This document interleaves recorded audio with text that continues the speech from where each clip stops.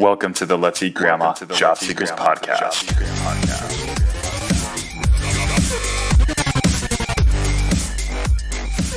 All right, welcome to the 16th episode of the LEG Job Seekers Podcast. We're going to talk about how you can build a winning networking strategy in your job search. First of all, some crazy statistics about networking. There was a 3,000-person study published by Lou Adler and LinkedIn that claimed that 85% of critical jobs were filled by networking of some sort. And often before jobs are even posted, they are already filled internally or through a referral. Guys, this is such a mind-blowing statistic and really should speak to why you need to up your networking game right now. So it's no wonder why you need to stop spending so much time online and actually get out there and start making the magic happen. And dare I say it, many of you are either doing it incorrectly or not to its fullest potential. So this episode, we're going to go straight to the horse's mouth and speak with the networking master himself, Al Robinette, who is a respected career coach here in Texas and has been through it all. We're going to talk about the role LinkedIn should have in your networking game, and we're going to start talking about the good sources in which you can start to find the right people to funnel into your life. Guys, I just want to give a quick reminder, if you haven't already subscribed to us on iTunes, go ahead and do that right now. Spotify, Google Play, Stitcher, whatever you use to listen to your favorite podcasts. This is the LEG Job Seekers Podcast. We have some really amazing content coming up in the future, as always, and you're not going to want to miss it. All right, it's time to get right to it. Without further ado, here's Al Robinette on how to build a winning networking strategy.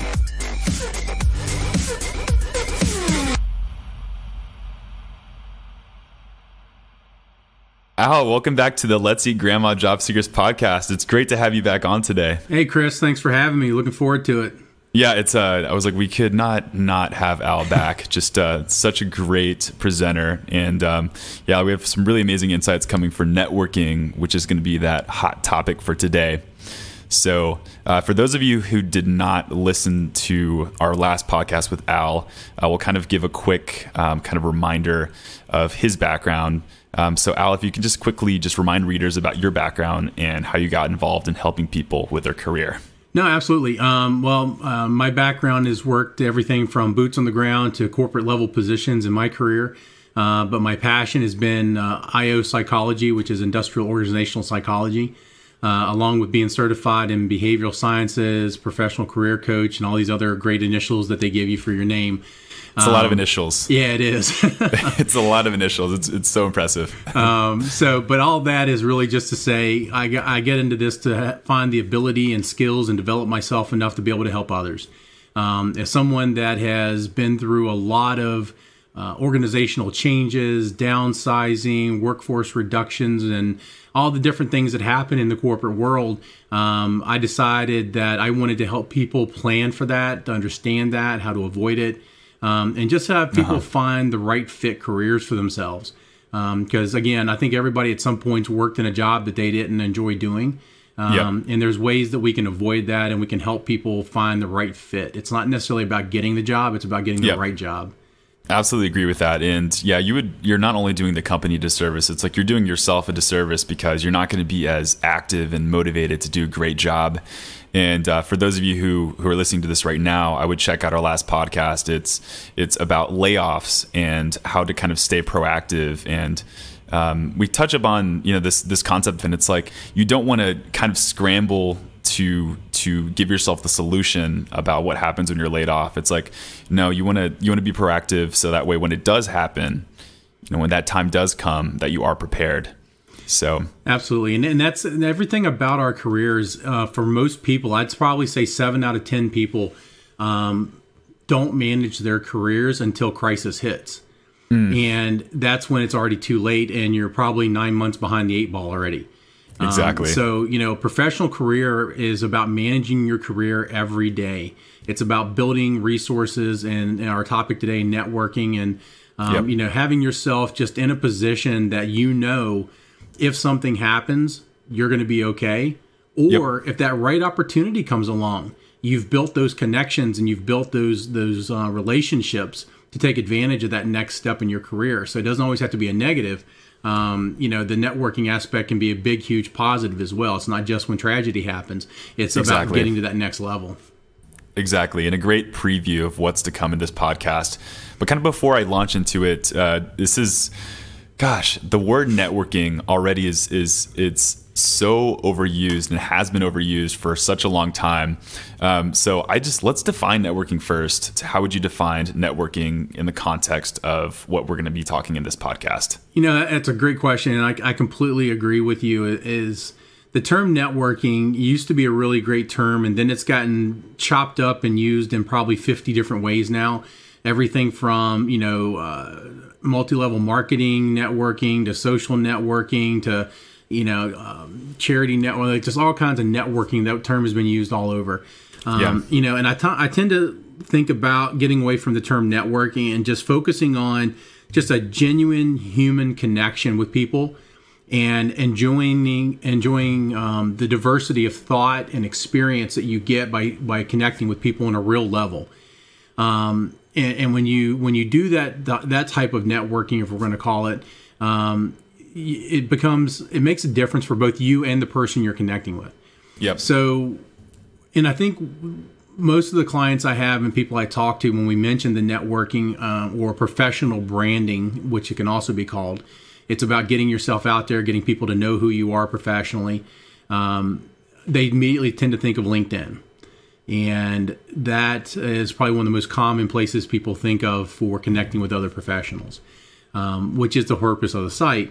But there's different types of it, because you have the external networking, which is going to be your LinkedIn's, your after work social networking type things, the dinners and different things. But then there's also an internal networking, and that's where you network within your own organization. So it's finding those people that work for your company that can be the mentor or the person that can be your sounding board or your creative muse that you can have great relationships with and bounce things off of each other, and both of you benefit from that relationship. So those are two of the most common ones we see out there, that people don't always think about where they are. They think about where they're going sometimes. And there's some amazing resources within their own organizations. Exactly.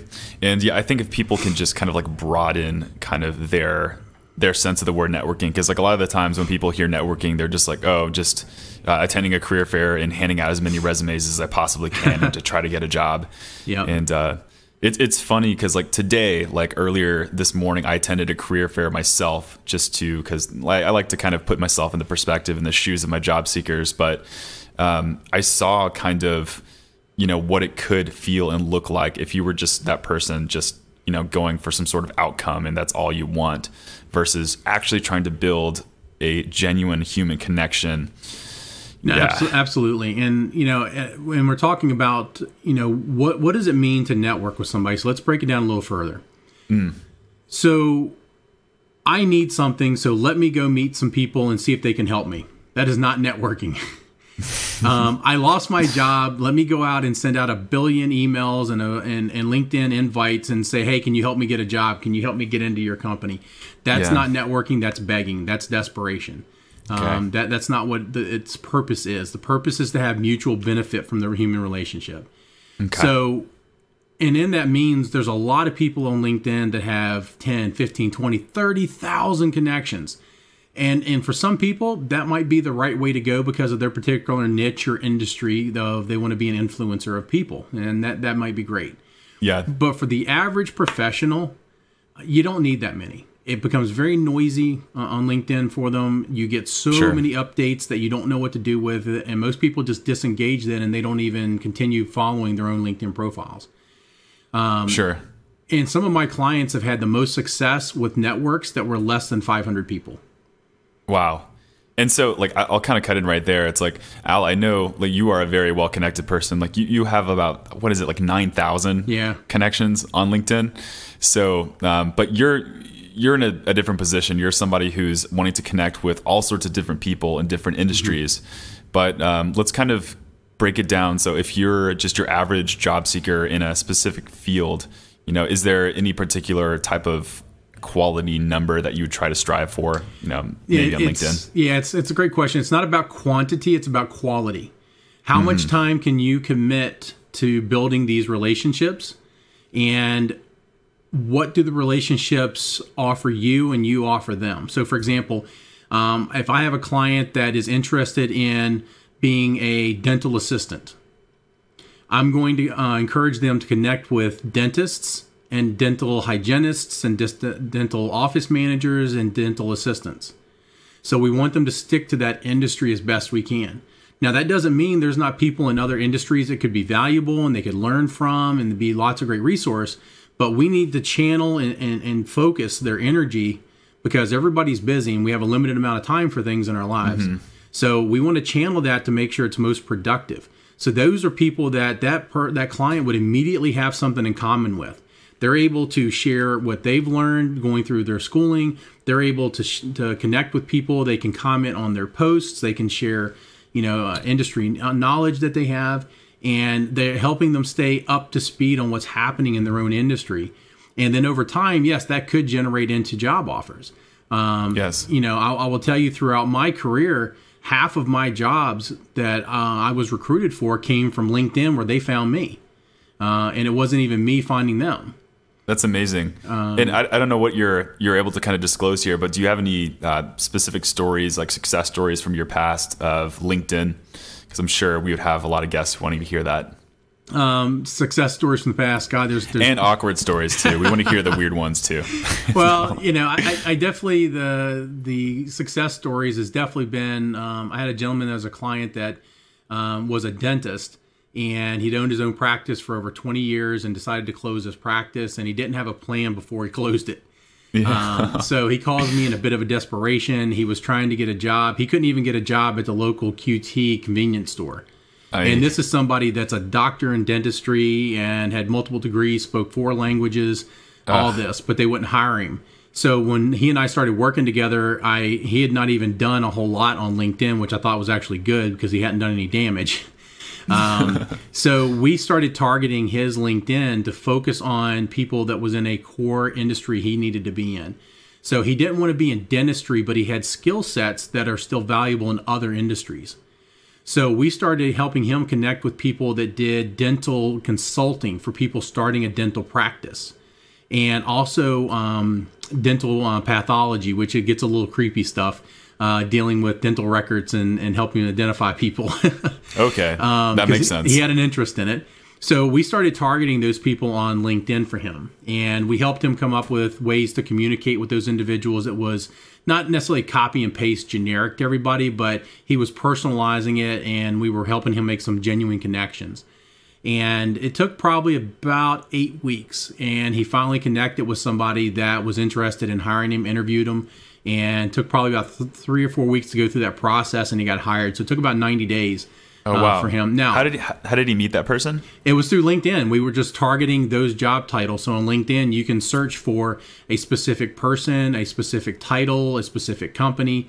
You can really narrow your search of who you want to connect with. And if you don't have a paid account on LinkedIn, it's definitely worth the $60 a month to do that. Yeah, because that way you can send a message to somebody even if you're not connected with them. And get to know people. But it took about 90 days for him to get a great job that he loved. He's still in now, almost 2 years later. Yeah. The big thing though is that I have to do the legal thing that results are not typical. Everybody's going to be different. You can't guarantee you're going to get a job in 90 days doing this. Sure. But it was a great story for him. Yeah. Well, you said already just 2 amazing things right off the bat that I think people can take away just already. And the first is the fact that he was targeted, right? Mm-hmm. He didn't just go on Indeed or ZipRecruiter or whatever and just start spraying his resume out into the world. It's like, no, he said, this is a specific type of person that I want to look for. And then actually had a tool, which is LinkedIn. I think LinkedIn is one of the best tools in the online world, if not the best tool online to help yourself be targeted in your job search. Mm-hmm. So he said, I'm looking for a specific type of person, and was able to find that. Yeah. And the second thing, I know you said, results aren't typical 90 days, but I think even for a lot of people listening, sometimes 90 days seems like a long time. Yep. So I think people need to get in more of the long-term game mindset, rather than, I need to get a job next week, or I need to find something the week after that. Sometimes it just takes time. Well, absolutely. And in 90 days is an eternity if you were unexpectedly out of work and you're trying to find something. So, but that's why I continue to go back, and I encourage people to be proactive about your career and make these connections now. So Yes. 9, 10, 12, 18, 24 months from now, if something comes available, a great opportunity, somebody's going to know you or remember you from your network and potentially reach out to you. So when we talk about these connections, it's also not about just getting someone to accept and say, okay, well, I got 345 people. It's not just about that. It's about following the updates that you see in LinkedIn. Each day logging in, who's having a birthday. Can you say something nice to that person for their birthday? And it's not just because you're trying to get something. It's being human and being genuine. And because I can't imagine you wouldn't want to wish somebody a happy birthday. I mean, it's nice. Yeah. Somebody gets a promotion, somebody gets a new job or something. There's lots of great positive human social change that we can make through that genuine networking. And then when people are posting something, it's going out and commenting on that. Yes. Did you see a cool post or video or an infographic somebody did and you really enjoyed it? Great. Did you comment? So many people walk away from those and don't even comment. So the person who posted it has no idea they've made a positive impact on somebody. So why not give them that and let them know, hey, I really appreciated sharing that. I took away a couple great nuggets from it. Yes. So that's part of that true social engagement in a professional way. Yeah. And like we had a conversation earlier about networking. I think we're kind of alluding to it now, but what was it, the phrase or word that you were using to replace networking? The most overused buzzword? It's genuine human connection. Genuine human connection. Yeah. Yeah. So I think that's exactly what you are touching upon right now. It's like that genuine human connection. It's like that should just replace the word networking. That's such an incredible concept. And I think if people are more like that and less like, hey, I'd love to connect sometime so I could, get an interview or whatever, I think people would be a lot more effective. So I agree. And while you're there, I'm going to go ahead and throw this out there. If you decide you're going to go out and start to truly nurture and grow your network, and I love using those phrases because I think of my network in LinkedIn as like a garden. You start out, you got to till up the ground, you got to break it all up, and you got to plant your seeds, and that's getting those initial introductions and meeting people. But then you got to water it, right? You got to nurture it, and you got to give it nutrients. So that's following up and commenting and posting and checking in with people. Wow. But if you ignore your garden, it's going to die. So it takes a little effort to maintain this. I love that metaphor. Yeah, it really That's is. incredible. But as you do that, please don't do this. I can't tell you how many times I've seen posts that exceed 400 comments on LinkedIn about this topic. If you reach out to connect with somebody and they accept you, and your very first email is, I want to sell you something, I want to introduce you to something, can you get me a job? And you're asking for something in your very first communication, you're going to get unconnected and you're done. Okay. I'm going to put it out there, and so many people do that, and that's not about making a genuine connection when you do it that way. For sure. It's about taking time and getting to know that other person. For sure. And this is a perfect segue into kind of the best practice networking techniques or genuine human connection techniques, we'll call it. But what would you recommend to replace that sales ask, that immediate pitch in the first message? What kind of message do you foresee being effective when you're, essentially reaching out to strangers and starting to build connections? I'll give you a perfect example. I connected with someone yesterday for the first time. Her name is Lynn England. I met her on LinkedIn. She found my profile and reached out and connected. And my first response back to her after connecting was, hey, thanks for connecting. I love connecting with other professionals, especially in her industry. And I said, I would love to hear more about what you do. And she's absolutely was up for it. We ended up talking that afternoon by phone, and we talked for a good hour and a half about her work and what she did. And we talked about what I did, and then immediately almost became a collaboration of how could we help each other. Sure. Is there people I can refer to her? Is there a way I can help support her in her business? And the same thing for me, even though we're in different parts of the country. She's in North Carolina. I'm in Texas. Wow. So the initial conversation was LinkedIn, you said? Yeah, messaging? LinkedIn. She just reached out and wanted to connect on LinkedIn. So that message back was about, hey, love to connect and learn more about what you do. And that's all. Fantastic. It was. I wasn't asking for anything. I wasn't expecting anything, and neither was she. So that became an organic human connection. And I got to know her. I got to know about her kids, and I just got to have a really great connection with somebody. I think half the people listening to this podcast, or I'm basing this off of a lot of the people I talk to, but need to hit rewind and listen to this section of this episode 3-4 more times, because that's the point to hammer home. It's like, that's how you're going to end up getting those jobs. That's how you're going to end up, building this really awesome, fruitful, relationships with other people that can lead to anything, know? So absolutely. And I think when we look at connecting with people and doing it for a purpose, for furthering your career, I don't want to say there's anything wrong with that, and connecting with people with intention. Because that's what we're doing when we're targeting specific industries or job titles. We're being intentional in who we connect with. It's how we engage those individuals and how we spend that time with those individuals that makes a difference, whether it's something I'm doing it out of greed, or if I'm doing it out of wanting to make a true connection. And when we look at our careers and where we want to go, professional branding is something that's missed very heavily by a lot of people. Regardless of whether you think you have one or not, everybody has a professional brand of who you are. What's your personal brand? If you go out and Google your name, that's who you are at that moment. So your Facebook posts out there, somebody standing up upside down drinking from a keg at a party in college or something, that's out there, whatever.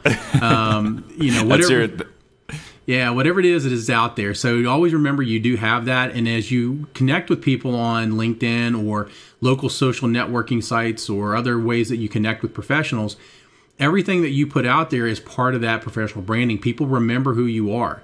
And that's part of what it is. You need people to know you. And if you think about how many billions of people are on the globe today, because LinkedIn's global, people from every country around the world are on it. They don't know who you are. Here I am in Dallas, Texas, which is a huge metropolitan area, but nobody in the UK knows who I am. So as you're out there and you're making these connections, it's about getting people to know who you are. What do you bring to the table? Why do I want to connect with you? What is it? What's the value of us having a relationship, a professional relationship, and communicating? So, make sure we bring things to the table. And, think about what those relationships are. Because if you go in and you're going in for a specific purpose and you're just take, and you're ask, word gets around. People start talking. And when suddenly a job comes up and you want to go work for that company, who knows who that person is making the hiring decisions? Somebody that you burned a bridge with previously. So we always want to make sure we have positive intent and those human connections. Absolutely. And it really is a mindset thing. It's really, I think, a strategy that everyone should be starting to hone in right now in their minds. Even if they're listening to this right now and they don't have a job, it's like, start to get yourself in kind of the attitude of building those connections. And even, we talked about internal versus external networking. I think especially putting emphasis on your internal network as well. So. Absolutely. I mean, every organization has got amazing talent out there, and it's finding the person you can connect with internally. So it could be a mentor, somebody that can guide you through the career journey in that organization. How do you move through the organization? How do you get into your ideal position there? Finding that person who's willing to mentor you or spend time with you is part of that. It's also making those connections with your coworkers and peers, and what can you learn from each other. And what's difficult about the internal networking is it requires a certain level of vulnerability, which most people think is a weakness in the business world. But if you're able to show a little bit of vulnerability and be humble, that's a huge leadership trait that I think is a positive for most people. Because it makes you human and makes people want to help you. So I think when you're able to do those and make those kinds of connections with your peers, it increases the overall team performance because you all are connecting on that human level. So in addition to the networking benefit to you, you're actually helping the entire organization because you're connecting as a team better. Perfect. All right, Al, so we talked about LinkedIn was actually a really great tool that I think a lot of job seekers should have in their back pocket. But what are some other events or ways that people can get out in front of those people and start building relationships? There's so many different avenues to pursue. Like I said, I know we've talked a lot about LinkedIn because it's probably the most common. Everybody can easily recognize. Easy, yeah. When you think about other places, once you leave college, you're an alumni if you graduate. And so many people forget about their alumni resources. And just about every university I've ever worked with or my clients have worked with have some type of career services or networking events where they have resources to help you connect with other individuals that are alumni as well. So a lot of them will have Facebook pages and things set up that's just for alumni of that university. And you're able to, reach out to say, hey, I'm reaching out to my network. I'm interested in this particular career field. If anybody has any advice or suggestions, I'd love to hear. So you're asking for advice how you can pursue your career goals, not for someone to do it for you or someone to give you a break. Right. Because it's your responsibility to manage your career, but there's nothing wrong with asking for somebody to give you some insights, input, or tips. And that comes across very professionally when you can do it that way. So that's another option that I think is forgotten very frequently. Right. It's like the alumni resource. And, that you bring a good point. I forget about mine all the time. And even just thinking right now, there actually is I went to Cornell. So like a Cornell in Austin meetup group that meets once or twice a month. Yep. And I just attended a meetup just last month and I was able to meet so many cool people, and we, share the common bond of going through the same thing. Those are not like you attend those events, just for the job opportunities, but they're there, man. They're even stronger and better than ever than just going and then applying randomly to some job posting. So. Absolutely. Meetup groups are another great area that you can connect with people that are like-minded or similar interests that you can connect with. But something you just said really hit on an important one. You mentioned about that mutual experience right there. And people that share a common bond or a common experience tend to connect together very quickly and easily. And that's where one of the biggest opportunities out there is in the military. There's a lot of networking opportunities out there for the military groups, no matter what branch you've been in, no matter what your service has been, your MOS or any of it. I guarantee almost every small town somewhere has some type of event that's for military veterans, active and retired, to get together to network for professional purposes. Right. And some of the military branches do even have some sources to help with that as well when people are transitioning out. So that's another opportunity to connect there. There's different corporations out there that will do internship programs for the military transitioning. So there's definitely some cool stuff out there. But military is its own demographic of amazing people that all have this brotherhood, sisterhood to pull together and help each other. So anybody that's got military background and experience, don't forget to tap into your family. Exactly. So, we already touched upon, and people should be writing this down, just a bunch of different ways that people could go out and get jobs. So we talked about LinkedIn first and foremost. We talked about using your alumni network. We talked about going to specific events, or just any specific group that you're a part of, that you've gone through the same thing. You've experienced the same things and even possibly gone through the same struggles. It's like, you want to help those people. You want to help those people out. So those are other good opportunities. Al, anything else you can think that comes to mind as a great opportunity? There's only one other one I would throw out that's a really big miss. I think often that clients have an aha moment when I bring up, and that is the professional chapters.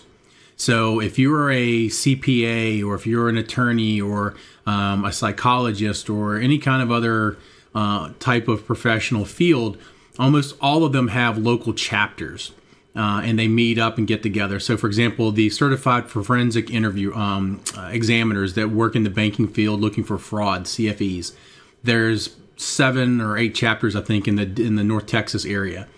And these are all people doing the exact same work. They're all doing in the same field, but they work for all kinds of different organizations and companies. So the ability to join one of those chapters, depending on which one it is, are usually not too expensive, and the money is well worth joining the chapters to stay up on current events that are happening in your career industry. You're able to connect with professionals that have been doing it for anywhere from a year to probably 20 or 30 years in some of the organizations, and gain an amazing amount of a diversity of knowledge and experience that can be shared with you when you attend those. And again, when opportunities come up, a lot of companies offer referral bonuses if they have a position that needs to be filled and an employee refers somebody that's hired. So who are they going to go to? Well, I'm going to go to my chapter people because I already know what they do, already know their skill sets, and I can recommend them. So it's a great one that a lot of people tend to miss out because they've never joined a local chapter for their industry. Excellent. Yeah, I'm trying to think of right now for resume writers. There's a national chapter, but I should probably do my own homework and digging to see where I can find. So yep, especially in Austin. I'm sure you got something in Austin. Yeah. I mean, in a way, I feel like that's how I met you, right? Because absolutely. We're part of the same organization to help our clients out. And so I was looking personally through that list, and I was like, who would have the same goal? And you're in close proximity too. You're right over in Dallas. Yep. So then the conversation between Al and I started. We had email back and forth, phone conversations, and here we are doing podcasts and partnering up together. So can't preach that enough. It's a real life example of how those organizations can connect people. And so before we kind of launch into, I want to talk about kind of the homework and prep that comes to attending network events. But you talk about like when you're helping your clients find jobs, what do you tell them when they say, how much time should be devoted between kind of spending my time online versus going out there and physically attending events? That is a $1 million question that gets asked. Probably every single client will ask that question in one way, shape, or form. Yeah. I think one of the things that takes me into answering that question depends on, are you more of an introvert or an extrovert in your behavior style? People who are more introverted and less social will tend to want to spend more time online, and that's okay. That's where they're comfortable. Sure. And I would still encourage to have some FaceTime and find some events that they could attend, because it's great conversation that they have. It's practice for interviews. Sometimes there's interviews on the spot. So it's still good to attend some of those events.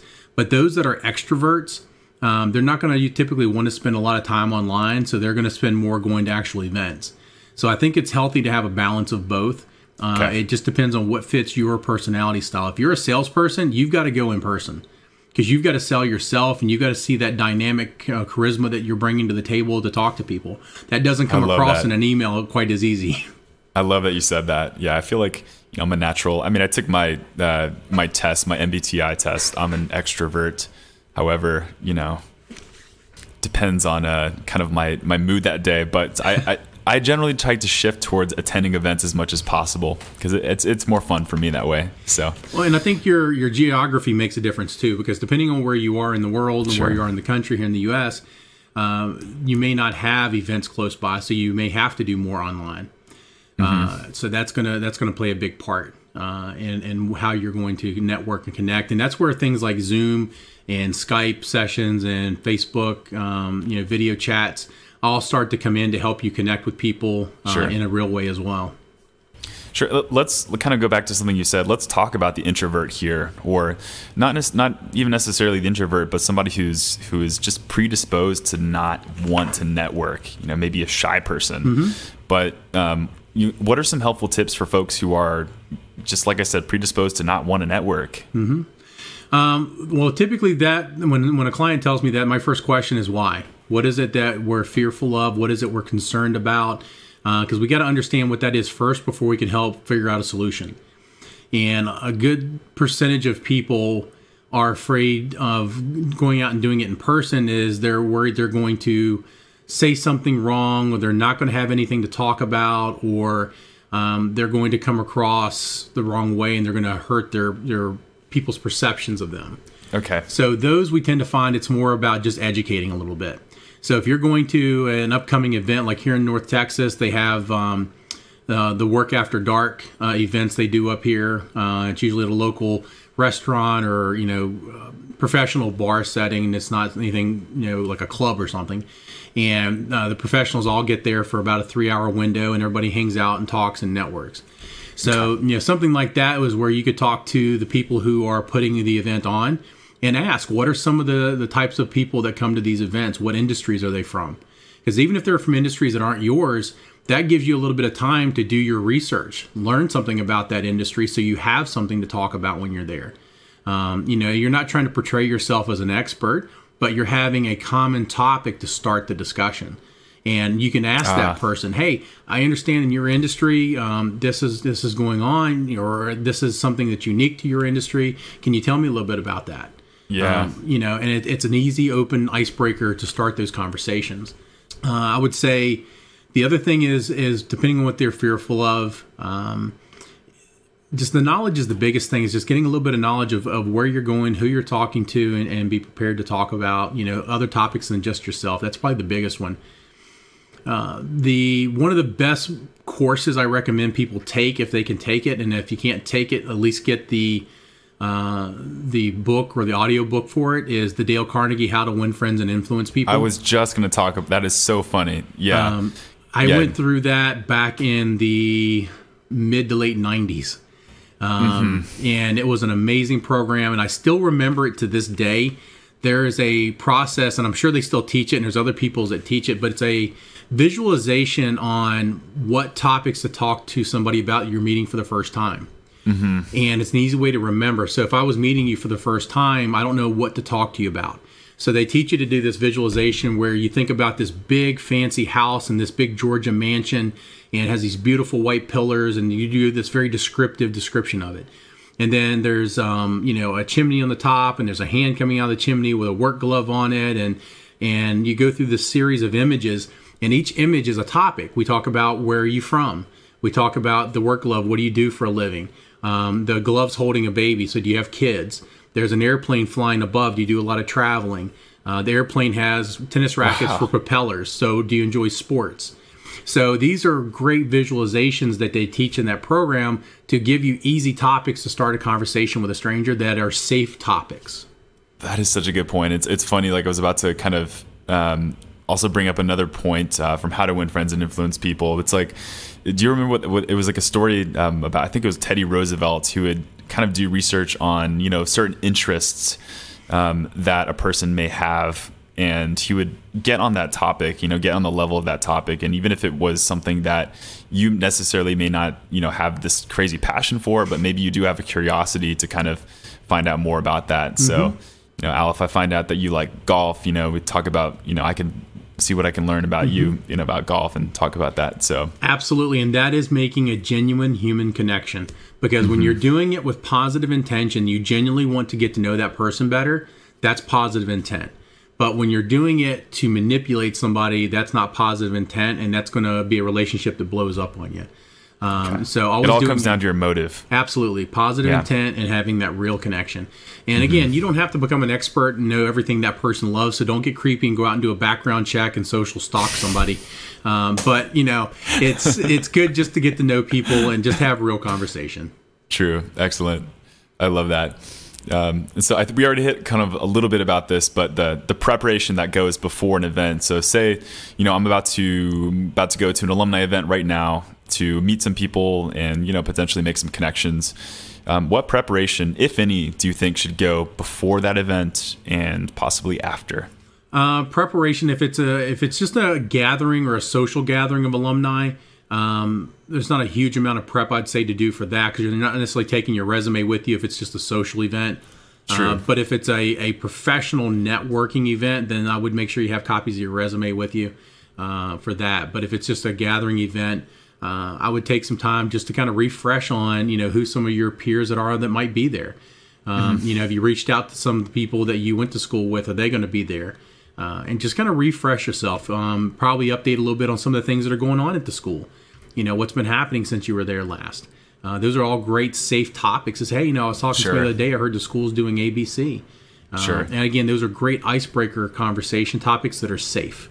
And can make somebody feel more comfortable who is maybe socially struggles in those situations. That's great. This seems like a simple question, but I'm sure it's something that a lot of people get tripped up. But say I do end up making a connection with somebody. Say I have a conversation with you at this networking event. You say, hey, let's connect. And we had a conversation about our industry, our career. What's the best way to follow up if somebody says, let's connect? I'm going to give you my email, my LinkedIn or something like that. So if you and I met at a networking event, we had a good time, we talked, and then you said, hey, here's my email address, let's stay connected, I give you mine. So typically what I would do would be usually the next day, I would send an email and just thanking you for your time and getting to know you. Because I'm assuming since we're connecting, I did enjoy my time talking with you, and we had some things in common. We both have very busy schedules, and I'd want to see when you might have some time to connect. I'd like to continue our discussion, and just continuing that dialogue. Very simple. And guys, notice how Al didn't say, can I have a job?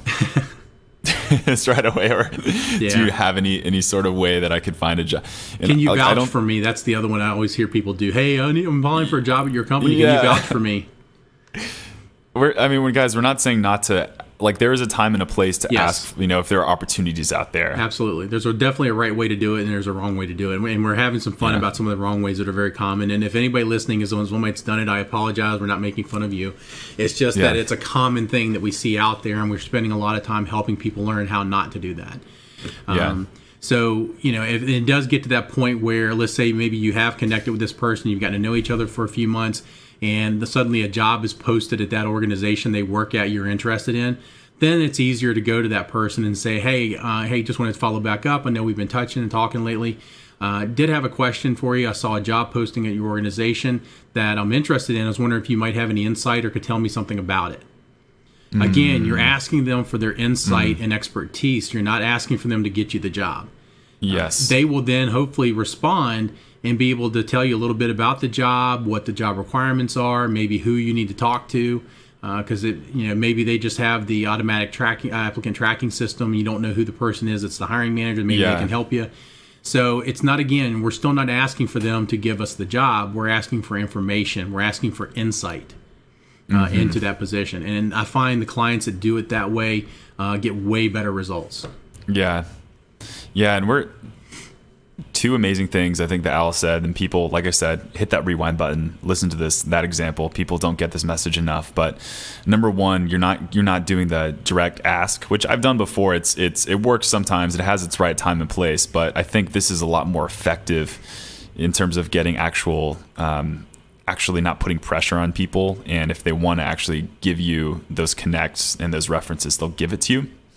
And the second thing, as Al said, is just like, you got to put in the time yourself. So he said, like, after 2 months, for example, of having a genuine connection with somebody and having conversations, that's when you go for it. It's not like the day after you meet the guy. So yeah, I got a client that we talked to earlier this year that his company was closing. So the whole company was closing and everybody was going to be out of work. And he really wanted to work for Disney. And he didn't know anybody there at Disney, didn't know anything about them, and he had started to reach out to a few people, and he was asking right out of the gate. I had him send me some of his messages that he had sent to some people that work at Disney. And they were, hey, my company's going out of business. I need a job. I wanted to find out what jobs you have. And he didn't even get a response back. I'm not surprised. Yeah. So we had some conversations about how to do this the right way. And he was able to actually get hired on down there. And it's not the key position he wants, but he got his foot in the door, which was a start. Great. So in an organization like that, getting in the door is definitely a good start. And he's still happy doing what he wants, and he's on track, and he's talked internally about how to get to where he wants to with the ideal position. So he has a path of how he's going to get there now. Excellent. One more final question kind of before we close it out here. What do you think is the biggest mistake a job seeker can make who is trying to build their network, and why?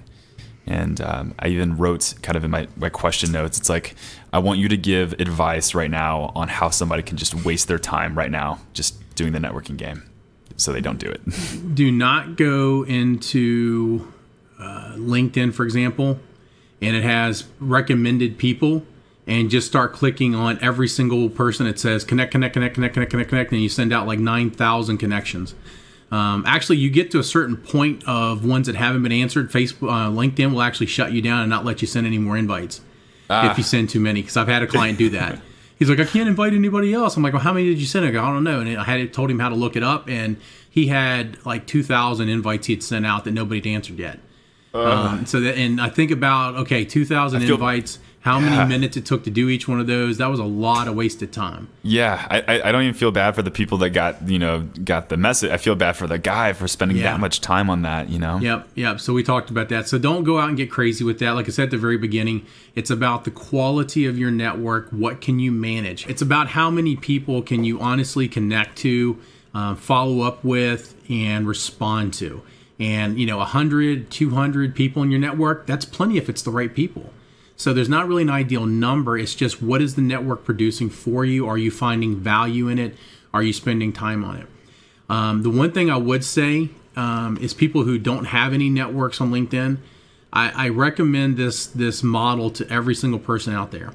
If you want to grow your network and have it produce for you and make this garden of people grow for you, spend literally every Monday through Friday. Don't do it on the weekends. So you can make it a business thing, Monday through Friday. And I want you to send a minimum of 5 invites per day. And it only takes about 2 minutes to send an invite to a targeted person. So I'm only asking for 10 minutes a day. Yep. Monday through Friday. If you can do that, that's potentially 25 people in 1 week. Yep. That could potentially be 100 connections in 30 days. You could have your network growing for you. Yes. And so many people, I don't have time to do this. I don't have time to do... No. How much time do you spend on Facebook?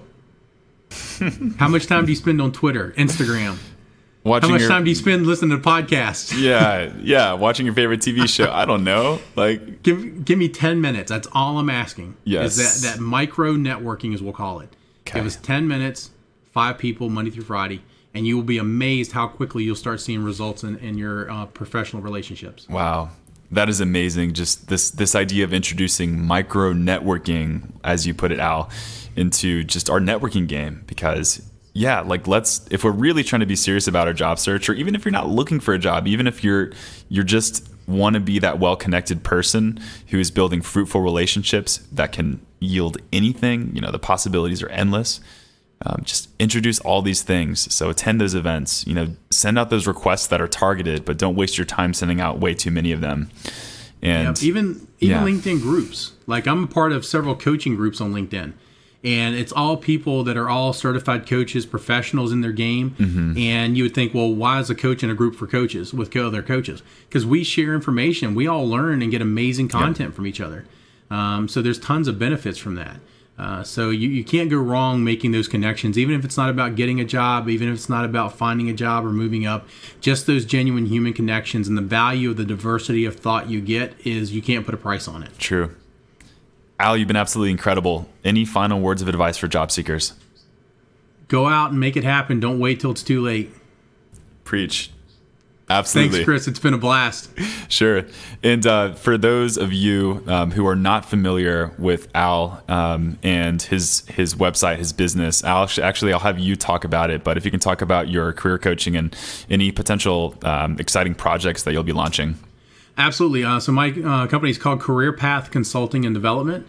We focus on professional coaching, business consulting, and training and development. So we're about to launch an amazing new program for coaching that we're entitled, it's called Coaching Companion Unlimited.